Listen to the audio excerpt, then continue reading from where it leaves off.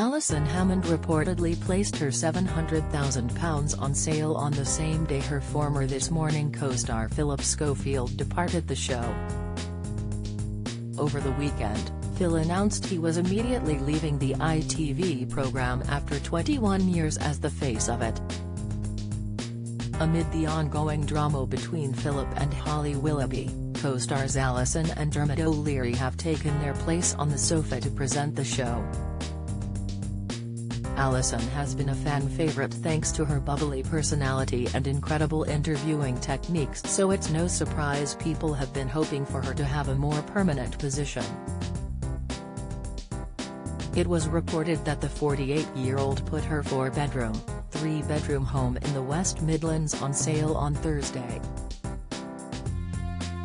She spent a lot of time over the years recording segments for the ITV programme from her home kitchen. She even showed off her gorgeous garden makeover. A source recently told The Sun, the timings are entirely coincidental but are, perhaps, telling. Alison loves that house but wants a fresh start. She's incredibly in demand. It's looking highly likely she will be asked to do more days a week on This Morning, and therefore she will be spending more time in London. ITV is filmed in West London and Alison has been a hot commodity in the industry in recent years. The Mirror has contacted her reps for comment.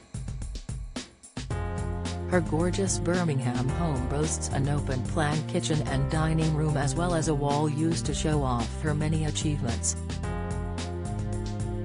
Fans will recognise her kitchen area from the many segments she filmed over the coronavirus pandemic. Alison and Dermot fronted Monday's programme and awkwardly paid tribute to Phil in a short message. She kicked off the show with a tribute from everyone at This Morning.